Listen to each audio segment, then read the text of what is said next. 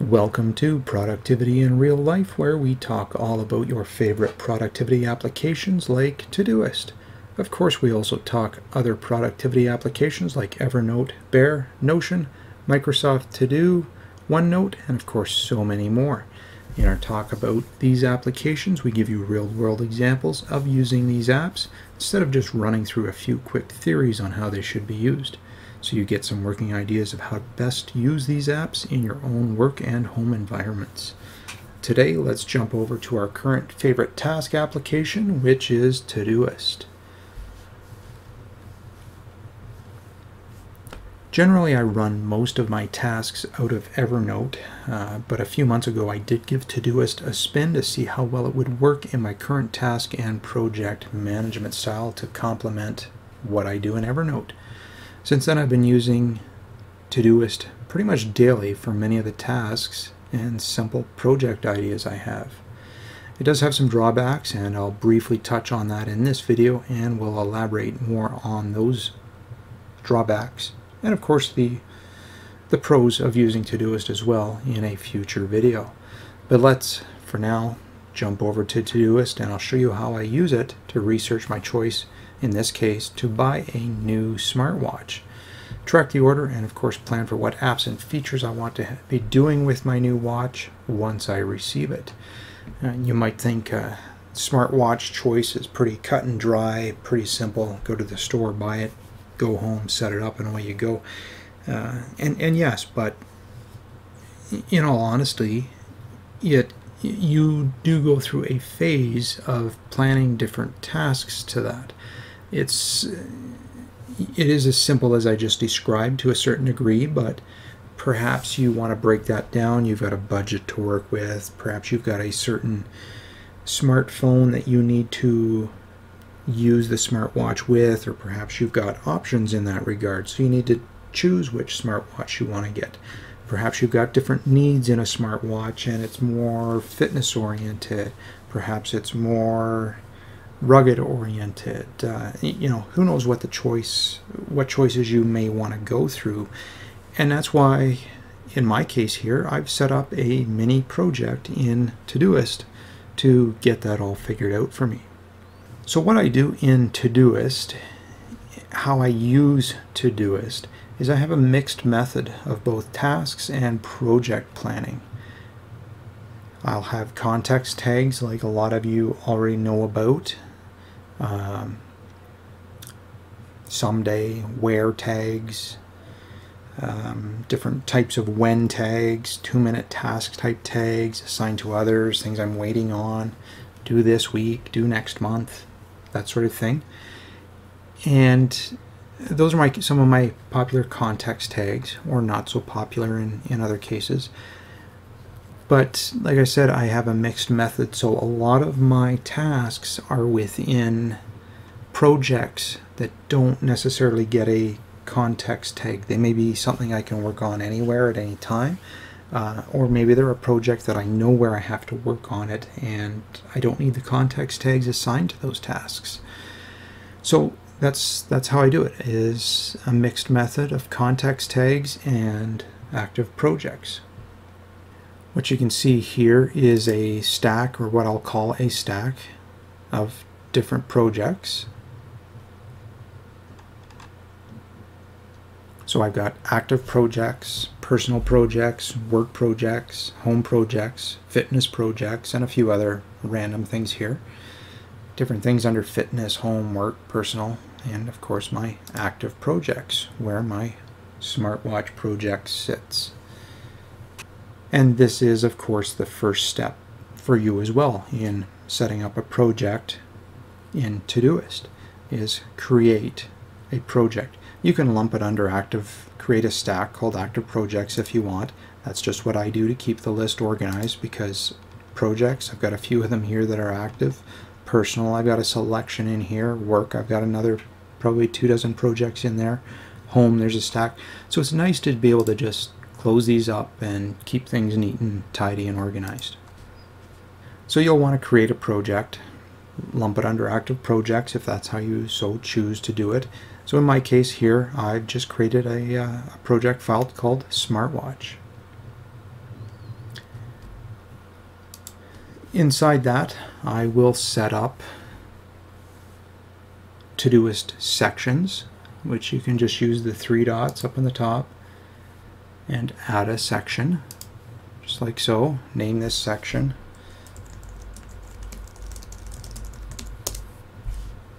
And we can move it around to prioritize it.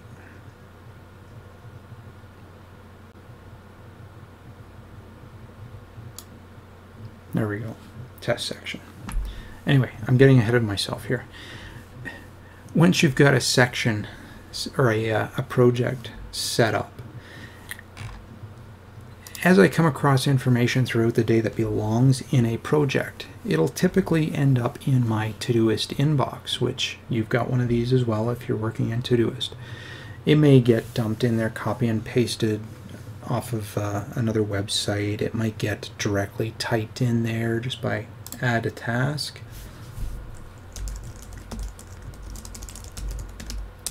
Just like so.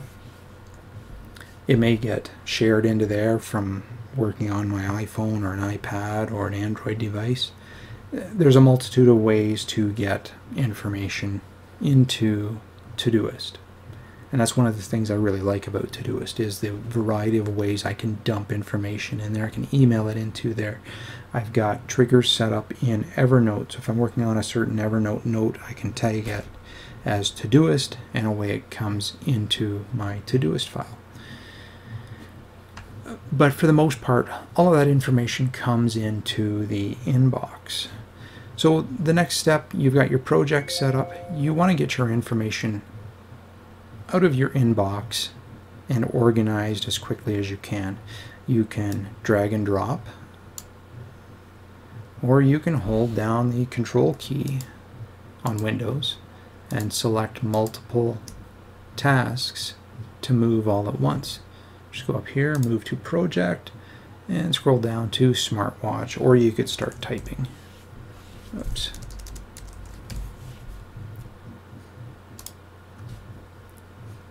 If you do it this way, you can select a section to move all those into. These belong in different sections in our project, so we're just going to put them as no section, and we'll sort them later.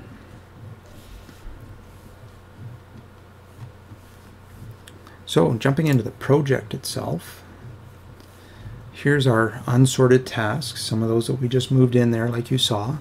Here's our test task that we just typed in. We don't need it, so we're just going to mark it as complete. I know that messes with Todoist Karma if you're a user of Todoist Karma or you like watching your workflow. I don't bother with it. I don't think it holds much value. So I really don't pay attention to my karma at all. So anyway, test task, I just marked it as complete just to get it out of there. There's pros and cons, of course, to everything, and there's a pro and a con to just marking it as complete as opposed to going over to our dots, going down and deleting it. It was a junk task, so really I should have deleted it. It doesn't have merit to marking it complete, but we'll get it out of the way quick and simple by marking it complete. This test section, I'm going to do the same thing and just delete it because we're not going to use it for our example. So now in a project, you've got a variety of things in here. You've got a variety of your sections set up. In my case, pre-purchase. I wasn't sure what smartwatch to get. I've got both iPhone and Android devices, so I had choices to make. And I had a variety of videos in here and a variety of pricing options and a variety of different smartwatches listed. Let's just put it at that way, and I finally got it narrowed down, and I think you can probably tell which one I've got on order. So pre-purchase research. We've got different apps that I've been looking at that I want to get. We can close all these down. General apps, productivity apps, of course. Different settings that I want to make sure I pay attention to, not having used an Apple Watch before. There's different settings. I thought, okay, I'll just do a little bit of quick research, find some videos that I want to bookmark and watch once I get this thing. And of course accessories, different watch straps and rugged cases and chargers and all that fun stuff. Different sections. So our inbox of tasks that we've brought from our main Todoist inbox, over into the project, what I call the inbox. They're basically unsorted, not in a section. So now we just need to review these and figure out where they've got to go. This one's about fitness. We'll drop that into the fitness section, and we've got to open that up. Fitness, drag and drop, done. Pre-purchase, let's just open these all up again to make it quick and easy to drop things where they need to be. Apple Watch tips, this is just general. So I'm going to put it under settings. It may not be settings, but that's where it's going to go for now. More tips. Again, drop it under settings. First things to do.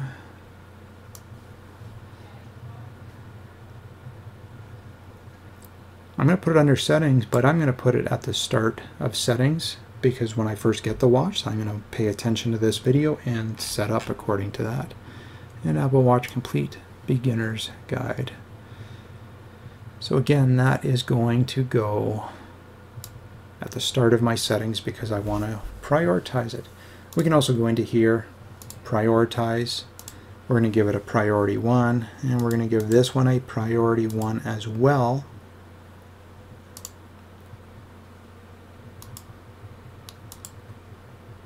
Because I want to be sure to look at those first.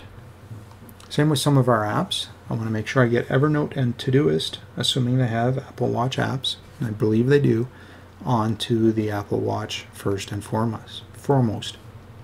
Some general apps here. I don't have any priority assigned to those because those aren't really high on the priority list. Fitness is a big thing for me, so I want to make sure I'm getting off on the right foot with fitness tracking.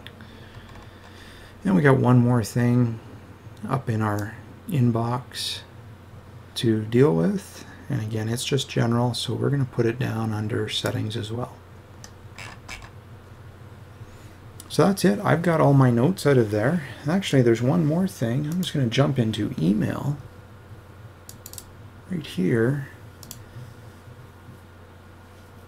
use my Todoist plugin, and send this off to Todoist so that I can track my order.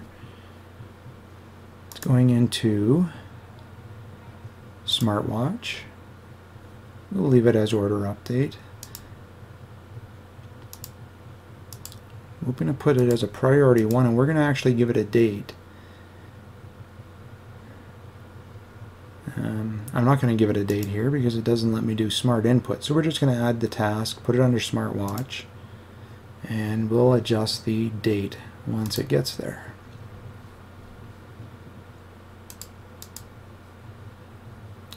There it is already.